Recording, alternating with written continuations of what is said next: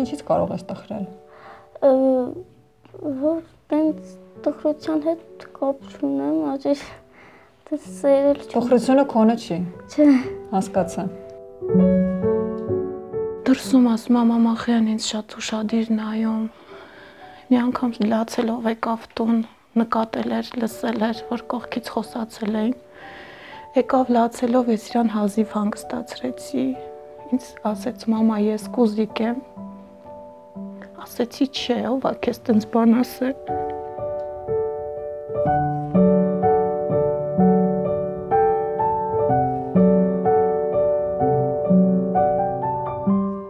Սկոլիոզ, ողնաշարի թեքում, այս հիվանդության կանխարգելումն առավել արդյունավետ է, քան բուժումը։ Հղիության առողջ ընթացքն ու երեխայի ճիշտ ապրելակերպն է ամենակարևորը։ Այսօր մենք եկել ենք աշտարակ ծանոթանալու գեղեցկադեմ կապուտաչյա 11-ամյա Հայկանուշի եւ իր փոքրիկ ընտանիքի հետ։ Աղջնակը ունի տեաձև սկոլիոզ։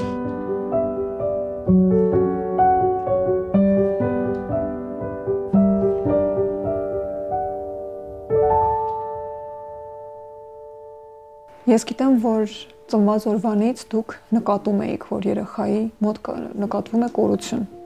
բայց այդ ժամանակ բժշկի չէիք դիմել, ինչու՞։ Չեմ տարել, որովհետև կիսուրս միշտ ասում էր, ես իրան ասում էի, որ սենց է երախովիճակը, ամեն անգամ լողացնելուց ես իր մեջքի վրա այդ թեքությունը նկատել եմ։ Ասում էր երեխան տենց զարգացել է։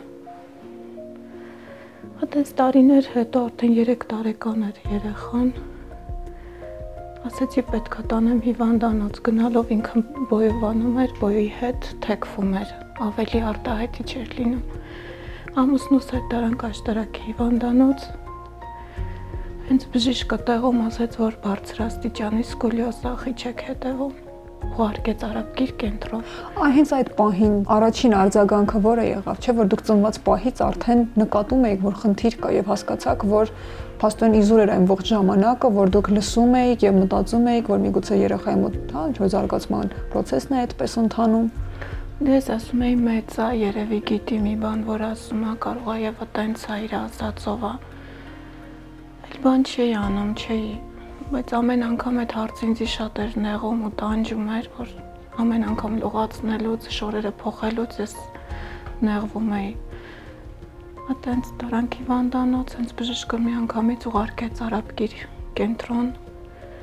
այնտեղ հենց տեղում ռենտգեն արեցին ու ասեցին, որ պետք է վիրահատվի, բայց հələ շուտ է, երեխան փոքր է, այդ ցավերին չի դիմանա։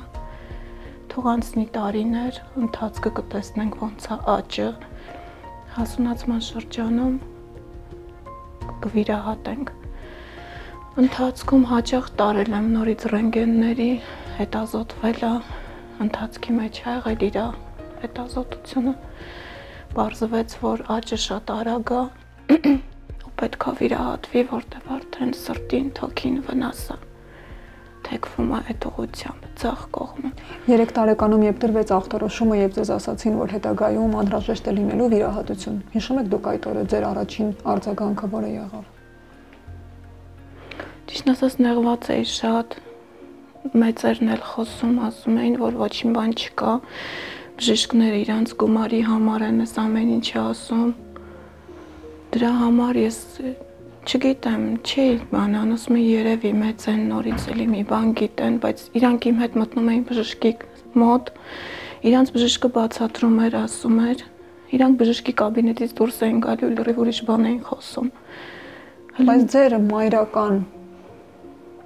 ինտուիցիան ձեզ չէր ասում, որ միգուցե սա այն պահն է, երբ որևէ մեծի պետք չէ լսել, ի վերջո պետք է լսել բժշկին եւ հետամուտ լինել։ Դե գիտեք ոնց իմ ձեռքում ոչինչ բան չկար։ Ես ենթարկվում էի իրանց ասածով, իրանց մտածելով, ոնց իրանք էին մտածում, տենց ամուսնուս էին ասում, ինքն էլ լսում էր իր ծնողներին, ասում էր պետք չի վիրահատել, կանցնի, ճիշտ ասած կիսուրս ասում էր նիհար է երեխան կչաղանա, կլցվի։ Ու տենց շարունակ ու հետո զգացի, որ չէ, այսի ավելի լուրջ խնդիր է։ Իրան տանում էի դիագնոստիկ կենտրոն, այնտեղ մասաժներ, տոկեր էին անում, հենց Տիգրանի մոտ, հանրապետական։ Մի անգամ հենց Տիգրանը ինձ ասեց, որ էսի օգուտ չի։ ուղղակի հրաշք կլինի, որ ես կարանամ իմ ձեռքերով այս երեխայի 3 մատը իրարից անջատեմ։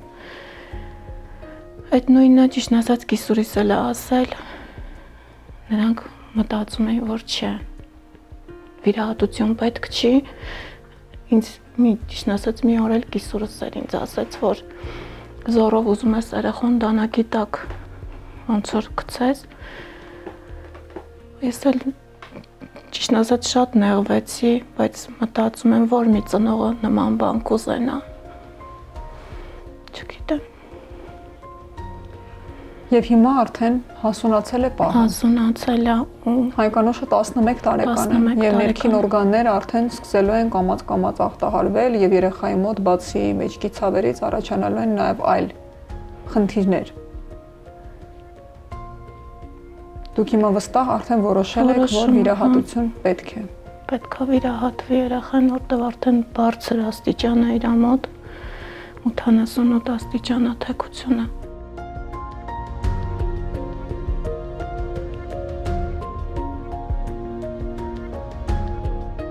Լինում են պահեր, երբ Հայկանուշը միգուցե պարփակվում է ինքն իր մեջ։ Շատ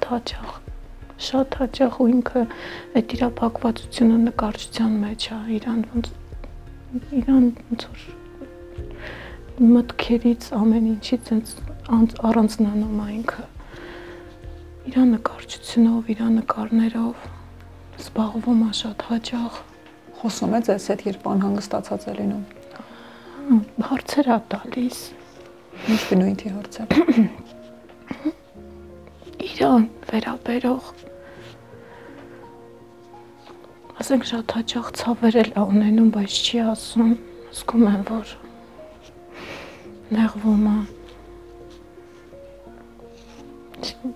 Փակ երեխա է շատ, շփիտով ամեն ինչը հաղթահարում է։ Չգիտեմ։ Ձեզ մեծ ցավ է պատճառում տեսնել իրեն այդպեսին։ Իրան լողացնելուց մի անգամ քույրիկս էր, ես շատ զբաղված էի։ Քույրիկս ասեց, ես կլողացնեմ։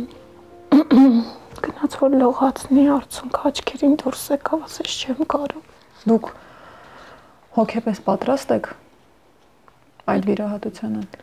Ես ինձ տրամադրում եմ, ես մտածում եմ, որ ինչքան հնարավոր է պետք է ուժեղ լինել։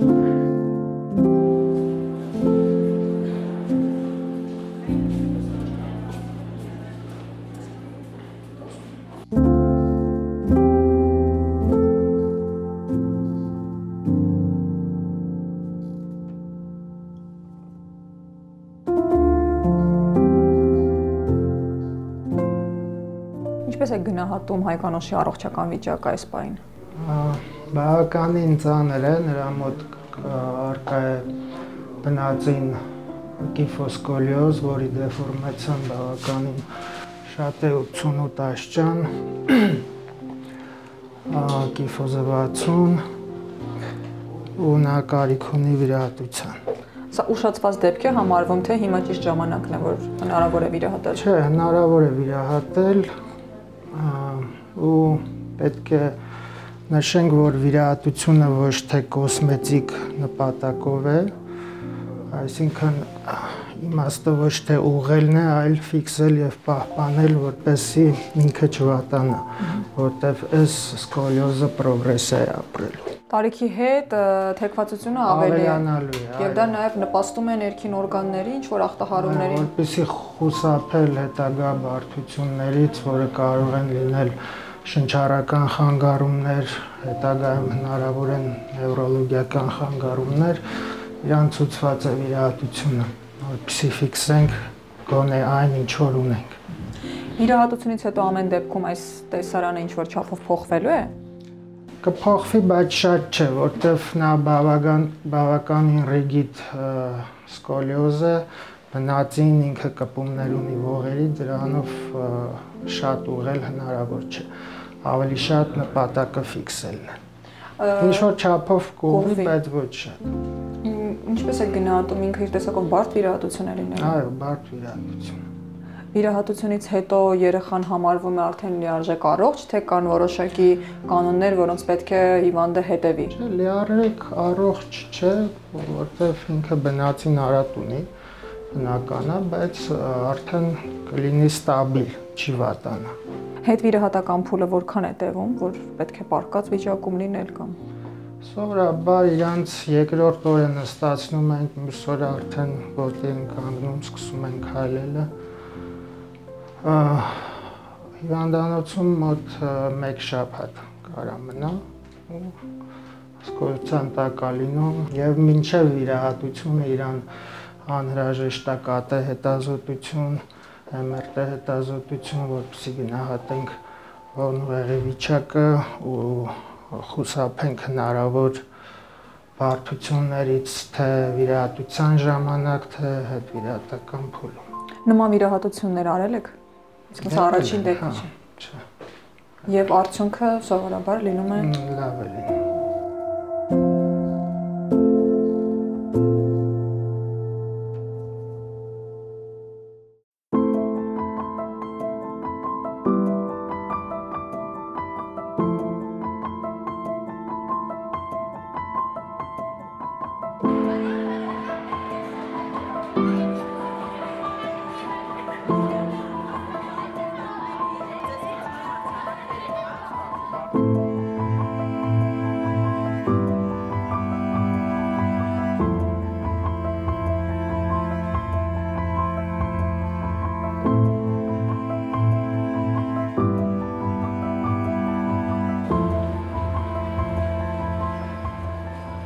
Տիկին Գասպարյան, այսօրվա մեր հերոսը ձեր աշակերտն է, Հայկանուշը։ Կուզենայինք ձեր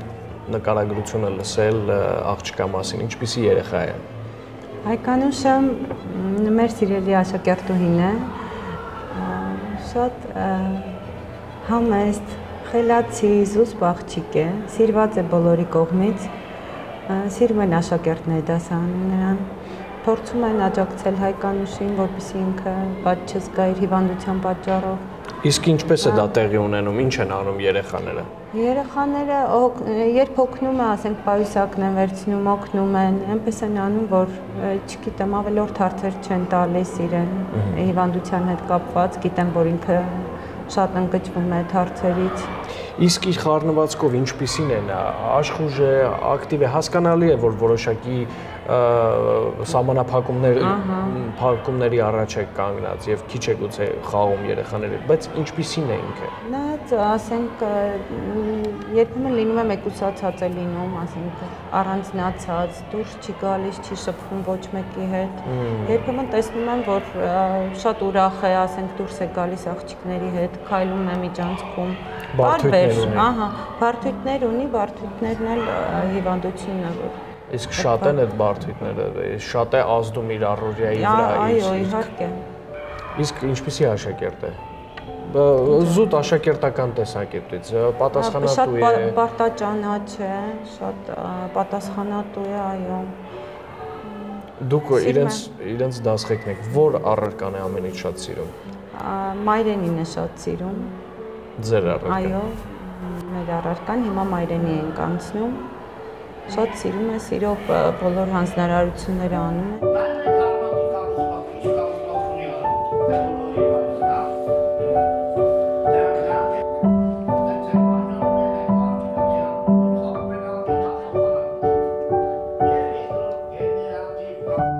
Այստեղ բազմաթիվ նկարներ, օրինակ, այստեղ նկարել է բանաստեղծուհի Սիլվա Կապուտիկյանին, ինքը Սիլվա Կապուտիկյանին բանաստեղծներից մի այլ ձևի է սիրում, դրա համար ինձ թվում է սենց նկարել է, մեր ամբողջ դասարանը ապշածել, որովհետև շատ գեղեցիկ է ու կարծես չէ տարբերվում նկարի։ Հայկանուշը սիրում է զբաղվել նկարելով, շատ է սիրում նկարել, բոլորի հետ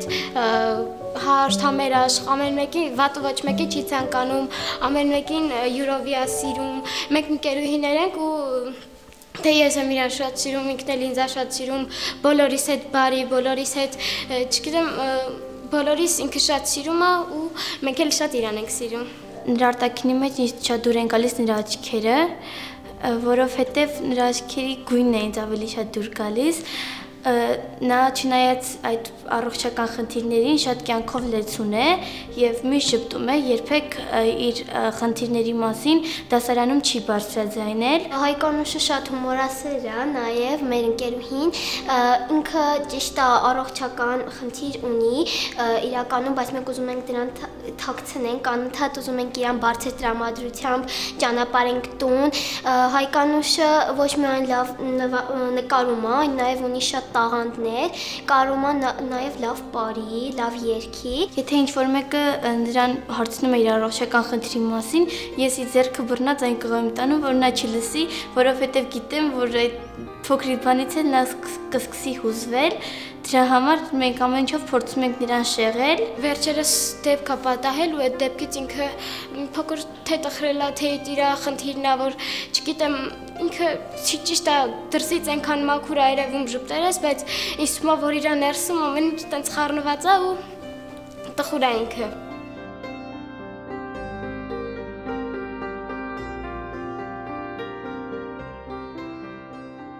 Ինչպիսի երեխա է նա եւ արդյոք կարողանում է ինտեգրվել դպրոցի առօրյային։ Դպրոցական առաջի տարիներին ավելի ակտիվ էր, ավելի, այսպես կարողանում էր հասարակական աշխատանքների միջոցառումներին ակտիվ մասնակցել, բայց այս վերջին 1.5 տարում ավելի ինքնամփոփ է դառել։ Իրանք առաջի դասարանից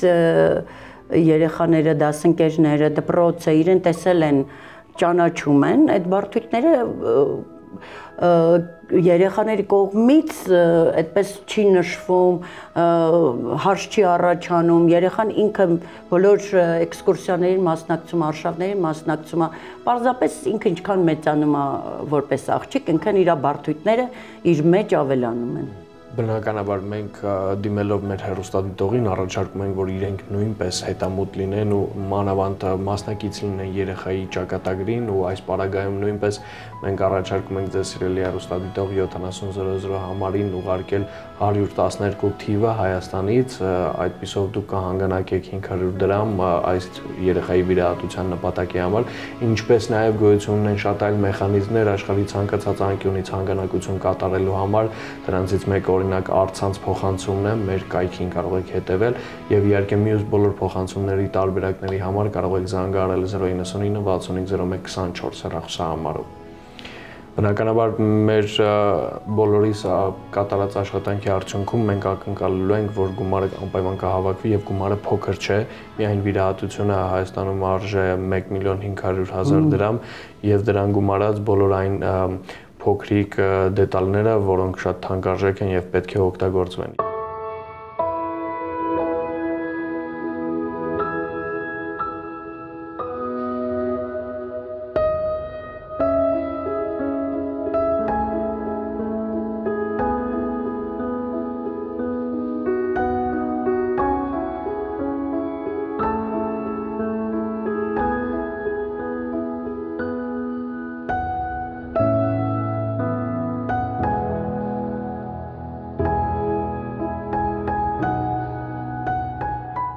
Ճիշտ եմ հասկացել, որ դու սիրում ես նվեր ստանալ, նկարչական ալբոմ եւ լավ մատիտներ, հա?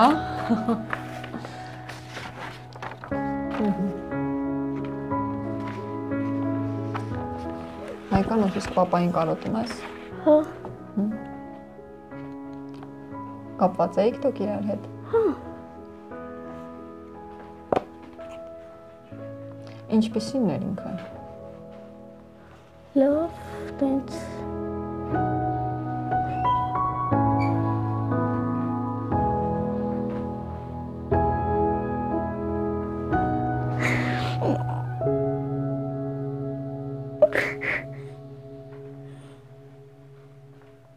Հիմա համ քո հայրիկն է քեզ վերևից տեսնում։ Համ էլ իմ։ Դրա համար դու պետք է ուժեղ լինես։ Լավ։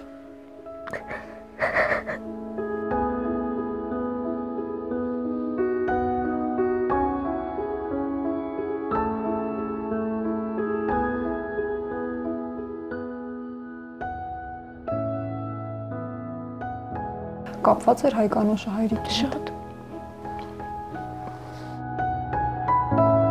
Մինչև հիմա էլ չեմ հարմարվում։ Ձեր ամուսինը աշխատում էր։ Չէ, հիվանդ էր, չէր աշխատում։ Ինչպես եք կարողանում այն ինչ-ինչ պահանջները բավարարել երեխաների համար։ Աշխատում եմ։ Դուք եք աշխատում։ Ես եմ մենակ աշխատում։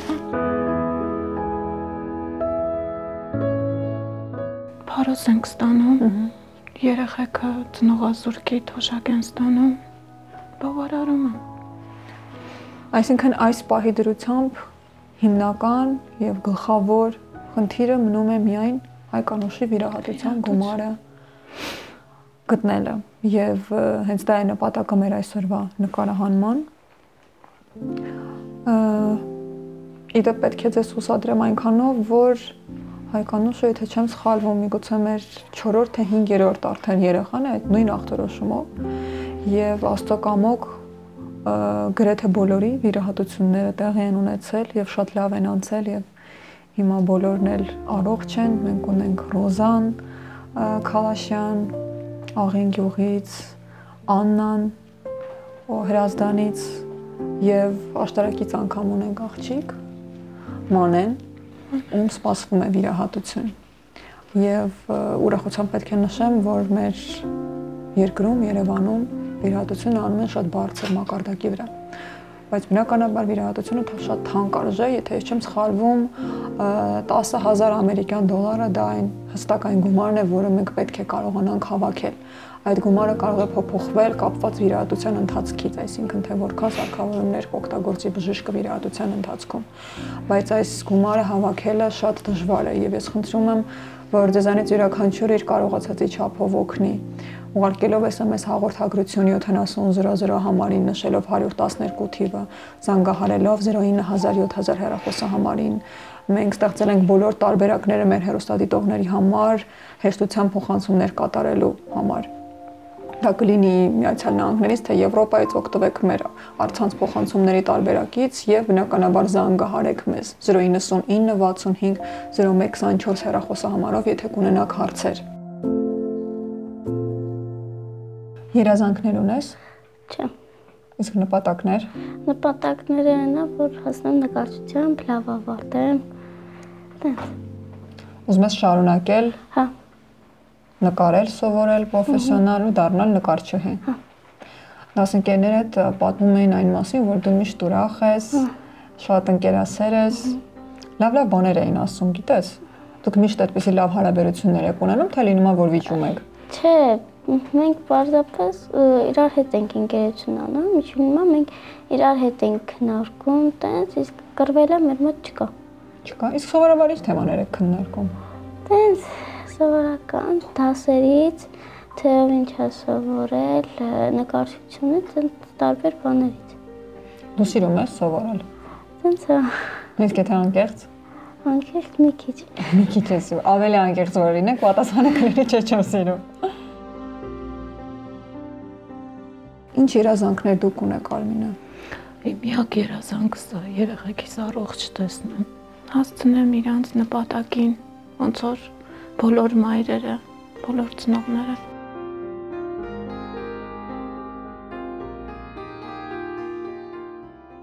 Հայկանուշին սպասվում է բարդ վիրահատություն, սակայն վիրահատությունն ուշացնելու դեպքում կա վտանգ, որ երեխայի ներքին օրգանները սկսելու են ախտահարվել եւ երեխան նաեւ ունենալու է շնչառական խնդիրներ։ Հայկանուշին օգնելու համար կարող եք հաղորդագրություն ուղարկել 7000 համարին նշելով 112 թիվը կամ զանգահարել 09000 հեռախոսահամարին։ Աշխարհի ցանկացած անկյունից կարող եք հանգանակություններ կատարել օգտվելով առցանց փոխանցումների համակարգից։ Մյուս փոխանցումների մասին տեղեկություն ստանալու համար կարող եք զանգահարել 099 65 0124 հեռախոսահամարին։ Եվ միշտ հիշեք, որ մեր արարքները կաթիլ են, բայց ծովը բաղկացած է լինում կաթիլներից, առողջ եղեք, կհանդիպենք։